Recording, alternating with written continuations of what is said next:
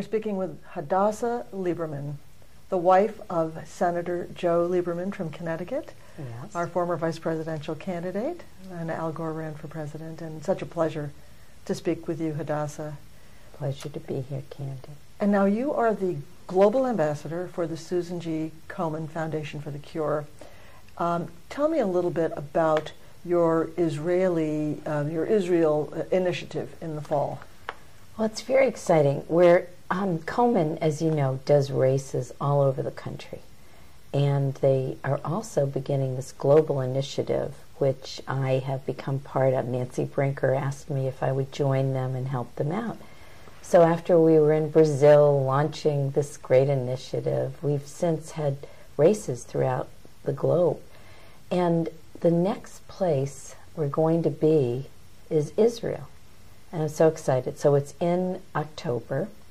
And last fall, I believe it was, we were in Cairo. A very successful race there.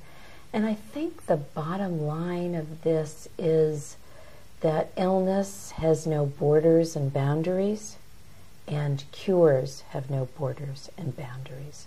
So we're really looking for the cures in breast cancer. And Komen's been working on this for a very, very long time. So I joined Susan G. Komen and then started this whole effort with Israel. And we're doing it outside the walls of the old city. The race. The race. And it's going to be great. And we're just going to include everyone who wants to be part of it.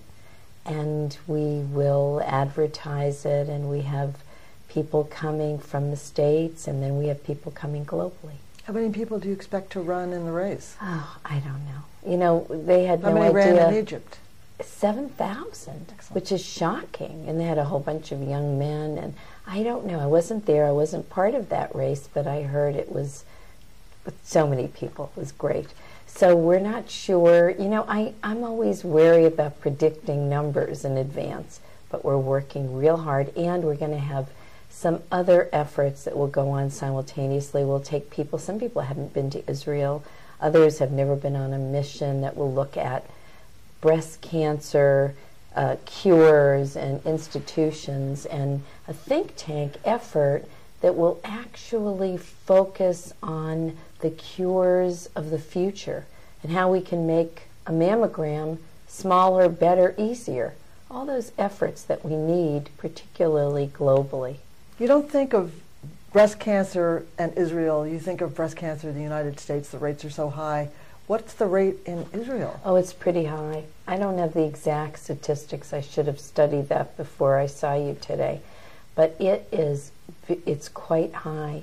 You see, genetically, the Ashkenazi Jewish woman has a tendency to have the BRCA1 and 2 gene, which aggravates everything and, you know, really gives them breast cancer at a higher rate. And it's also, again, amongst other women in the Jewish community. And they even find in the Middle East that in some instances there are earlier rates of breast cancer that are showing up. So this goes on all over the world. And we just have to look and see what's more natural to certain regions and keep asking questions and hope we get better cures all over the place. Now, Hadassah, Yes. you are the child of Holocaust survivors. Your father escaped from slave labor.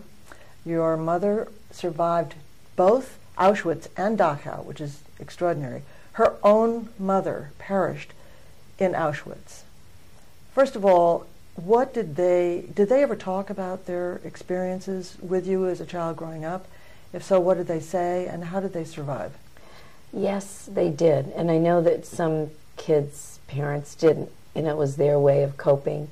Some people had to start all over. They'd lost their families, and so they didn't engage in that communication afterwards. And some kids didn't hear about it till much later. I did hear about it often, and, you know, in detail. I used to hear from my dad about the slave labor camp, and whenever I talk about it, I always say my daddy was learning things as he went on in his education, but his greatest lesson was obviously in a slave labor camp. And he wrote memoirs after the war, and I remember I had to translate them from Yiddish into English, and I would often look at them and sit with him. We found this person who translated in Hamden, Connecticut, of all places, when Joe and I were in our New Haven home, and we asked him to translate,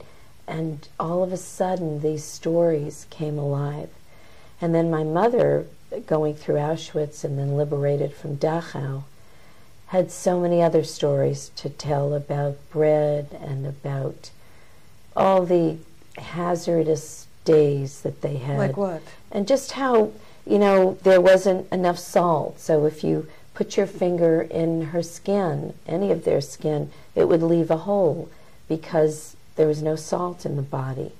And they stopped their menstrual cycles. There were so many things that they did to these people that it was a miracle after the war when my mother gave birth, and she never forgot how she was in a hospital after the war and screaming as she's giving birth, and she's saying "Ive" and calling out in Yiddish, and someone else is calling, for their Catholic Savior and the Protestant, and it was just every religion was there screaming out for help. So it was an amazing thing to be. What was the most powerful story that you remember them telling you? How did your father escape? Where did he go? He got out of a march. Well, they were in a march, and then he ran off, and he found his way to a Christian home, and they would work there, he and several others who had escaped. How did he slip away? How did they not notice him? He finally, there was a moment. There was so much going on. They had rounded them up and put them into these barns, and all of a sudden a fire broke out, and he escaped. It was just miraculous because so many died. And that would happen over and over again. He used to talk about the horses that were freezing as they were forced on their march, and they would have to eat raw meat from the horses to avoid starvation. There were so many stories that they told my mother. I'll never forget, I was on a special tour of Auschwitz. It was the 50th anniversary, and I believe it was the Clinton administration, and they had invited me to go on this tour, which actually Elie Wiesel was there and others. And I will never forget walking into Auschwitz with our ambassador, U.S. ambassador to Poland at that time, and Elie Wiesel, and the president of Germany, who was in the front of the line, called Elie Wiesel to join him, and Elie said no. He wanted to walk in the back into Auschwitz. And we walked in together, and it was an incredible experience. I'll never forget that.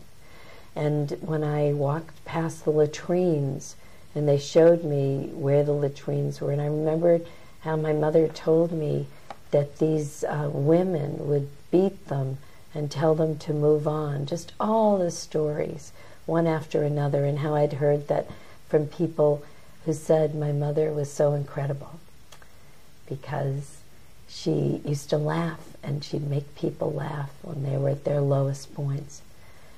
So we know there are too many incredible stories from that time. Hadassah, did this make them both bitter about life? No. No. My father was a man of great faith.